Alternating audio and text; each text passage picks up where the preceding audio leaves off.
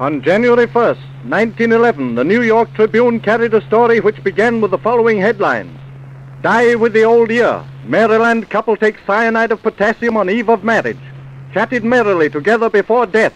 He had bought wedding ring.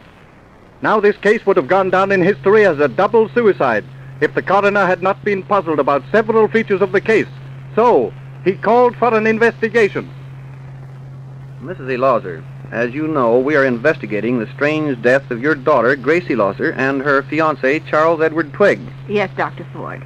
I'd like you to tell this jury just what happened on that day. Well, a little after 11 in the morning, Charles telephoned that he was in town and that he would come over to the house at about 2 o'clock. When Grace heard this, she went up to her room and started primping. At almost exactly 2 o'clock, the front doorbell rang. Oh, come in, Charles. Hello, Mrs. Elauser. Where's Grace? Isn't she at home? Of course. She'll be here directly. Grace? Yes, Mother. It's Charles. I'm coming. She's been upstairs primping ever since you telephoned. Hello, darling. Well, it's about time you came to see me. Did you miss me? Of course I did. Once a week isn't enough for a fellow to call on his best girl. Well, I've got to sort of get things straightened around for a honeymoon.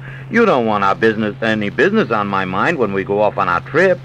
Why don't you two go into the parlor and I'll bring you some fruitcake and a glass of wine. Thanks, Mrs. Elauser. Still calling me Mrs. Elauser, eh? Oh, I'll be calling you Mother as soon as we get back from our trip. Well, you could be a little more familiar, even if I am going to be your mother-in-law. I'll be back in a minute. Come on in the parlor, Charles. Okay. Oh, it's chilly in here, isn't it? I light the gas fire. Do you realize it's less than a week before we'll be married? Do I? I don't ever forget it. A week can seem like an awful long time, can't it? Yes. And this time next Thursday, we'll be on our honeymoon. I've already bought the tickets.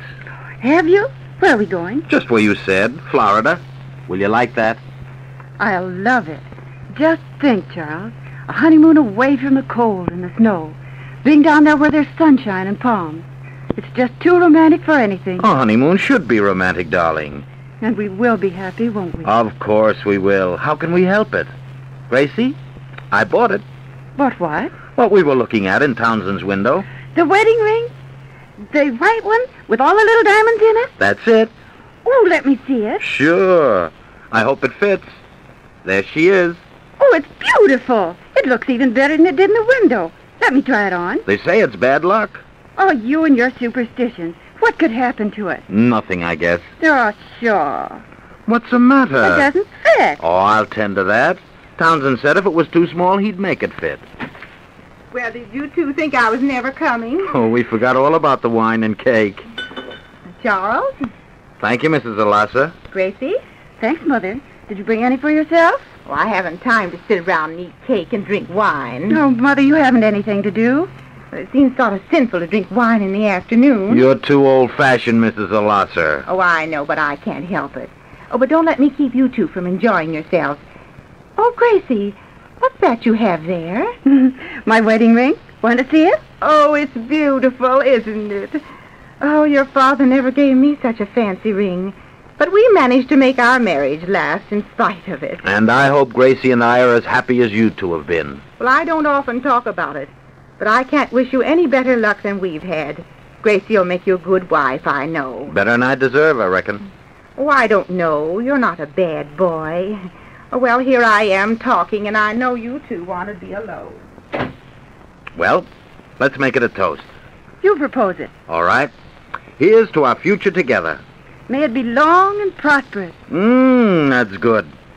Say, we forgot the one about all our troubles being little ones. Oh, you. Excuse me. Are you sleepy? Sorta. One little glass of wine and you want to go to sleep. Must be the heat from that stove. No excuses. That's a nice way to act when you come over to see me. Oh, you're just as bad as I am. Must be catching. Grace? Yes, Mother, come in. What is it? Well, the dressmaker wants to know when you can come over for a fitting. Oh, tell her I'll be there at 4:30. I'll tell her, darling. Let you know when it's time to go over. And then what happened, Mrs. Elauser? I didn't go near the room again until nearly 4:30.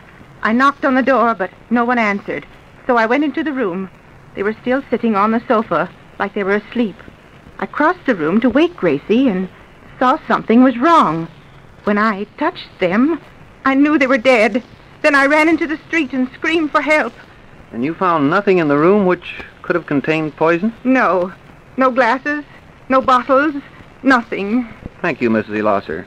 That'll be all. Now I'd like to call Harlan Norris. Are you here, Harlan? Yes, sir. Harlan, can you tell me the same story that you told your mother this morning? Yes, sir. Do you know Mrs. Elosser? Yes, sir. We live right down the street from the Elossers. Have you ever been in their house? No, sir. Now, Harlan, you tell us just what you saw on that afternoon. Well, Mama sent me down to the store to get a bar of soap, and I was on my way back. Just as I came to the Elosser's house, Mrs. Elosser came running out screaming for help. Yes, we know. Mrs. Elosser told us that. But then what happened? When she got to the sidewalk, she sort of looked around, kind of dazed-like, and went back in the house. What did you do then? I thought there might be something wrong, so I sneaked up to the window and peeked in. And what did you see, Harlan? I saw a man and a woman sitting on the sofa and not moving. Who were they? Didn't know the man, but the woman was Grace Elosser. Then what happened? Mrs. Elosser came into the room. What did she do? Went over to the man, took a glass out of his hand, and then she took a glass out of Grace Elosser's hand. Is that all? No, sir. She picked a little green bottle off the floor and took the 2 glasses and the bottle out of the room. Would you know the glasses again if you saw them? Yes, sir, I think so. Well, see if you can pick out the glasses from these here on my table. There's 2 green glasses like these. Thank you, Harlan. That's all. The glasses that Harlan picked were the only 2 glasses on my table that were taken from the Elosser home. The child is lying. Nothing like that ever happened. It seems very significant that this child who has never been in your home should be able to pick out your glasses so easily. Oh, I don't care what you think. The boy is mistaken. These are ordinary glasses that can be bought in any store in Cumberland. Quiet, quiet. Oh, I don't know what you're driving at, but I won't have any 12-year-old boy accuse me of lying. Inasmuch as this investigation has taken such an unusual turn, I move that it be adjourned until a week from today, so that we may sift the evidence we have heard. This court is dismissed until that date.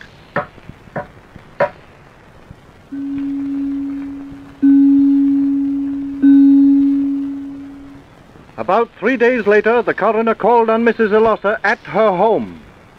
Mrs. Elosser, this whole thing is such a strange muddle, I thought I'd come over and talk to you privately about it. Well, if you've come over to get me to confess to murdering my own daughter and Charlie Twigg, you're insane. Oh, that isn't the reason I've come at all. Don't you think I hear what people are saying? Don't you think I know what's going on? Everyone, everywhere, looks at me as though I were a murderer. And what you said at the inquest started it all. Well, that's what I've come over to clear up. Do you think I killed those 2 young people? Well, I admit I thought it might be a possibility. But since I had a little private talk with Harlan Norris this afternoon, I've changed my mind. You had a quarrel with his mother, didn't you? Yes, some years ago. He admitted that part of the story wasn't true, that he'd been coached in it by his mother. This, of course, throws the boy out as a witness. I'm sure now that you had nothing whatever to do with it, but I'd like to prove it. How do you expect to prove it by me? I've told you everything. I don't know anymore. Well, I've given this thing a lot of thought, and if you don't mind, I'd like to try an experiment. What kind of an experiment? An experiment that will prove just how these 2 young people met their deaths. Would you object to that, Mrs. Elosser? Well, of course not. I'm more interested in proving it than you are. Well, then we'll go into the room where you found them. Well, it's just across the hall. And then we'll prove it one way or another right now. This is the room. Wait till I bring my basket. What have you got in there? 2 cats. Black cats. 2 black cats? Yes. I'd like to leave them in the room under the same conditions that your daughter and her fiancé were found that afternoon, and for the same length of time. Oh, I see. Now, where did you find their bodies? On that sofa. Come on, kittens. You'll have to lie on that sofa in the interest of science. Now, Mrs. Elosser, were the windows open or closed? Closed. And the doors? They were closed, too. Is there anything else that's different from what it is now? Yes, the gas grate was going. Well, I'll light it then. Now, is that all? Oh, I think so. Well, then we'll go out of here. How long was it before you found them? Almost 3 hours. Then we'll sit down and wait for 3 hours. 1 hour. 2 hours. 3 hours pass. Well, I guess the 3 hours are up. Do you want to come in with me? Certainly. Well, then leave the door open, and I'll go in and open the window. Don't come in until I get the window open. Is it all right now? Yes, come on in. And take a look at those cats. Why, they're dead. The cats are dead. They look as if they died in their sleep. What killed them? The same thing that killed your daughter and Charles Twigg. Carbon monoxide gas.